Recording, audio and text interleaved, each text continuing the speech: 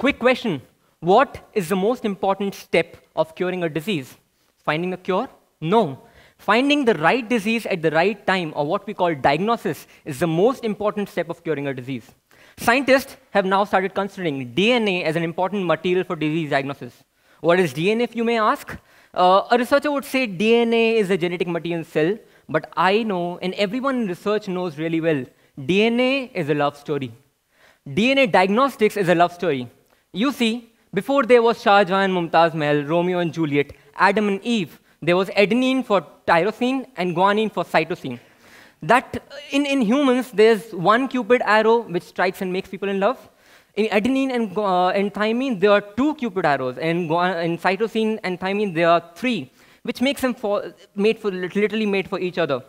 When they form such complex structures, it forms a DNA, which has two strands. One strand which has and the other strand which is really complementary. And this is how we use it. In fact, in humans, there are 3.2 billion of such units. Considering the amount of sequence, this sequence, which is this long, there's 0.0002% chances this sequence will be joining the human genome. But there's 100% chance that its complementary strand will be joining to it. That makes it super specific.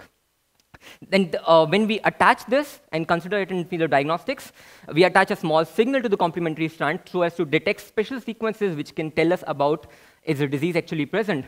We call these sequences as probes. Now, these probes are really powerful and they have a huge responsibility in them.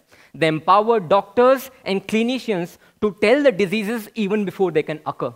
They can tell me, Krishna, you should not have peanuts, you might have allergies. Or Krishna, you will probably have diabetes after 5 or 10 years. Or you might have cancer after 20 years. They're amazing, they're powerful, they're specific, they're cheap, and they're simple.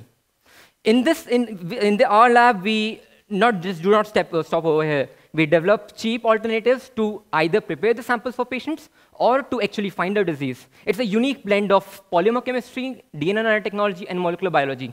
I work on a polymer which gets drunk, in a general sense. But technically, it's a methanol responsive part polymer. So if I add methanol in this polymer, it actually shrinks down and creates a pellet.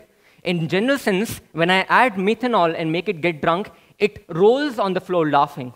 I know this polymer really well, and so I attach probes to it. So when it rolls down the floor laughing, doing a nano-ruffle, it actually pulls down those sequences, and those probes are able to actually capture and tell in case a disease is present or not.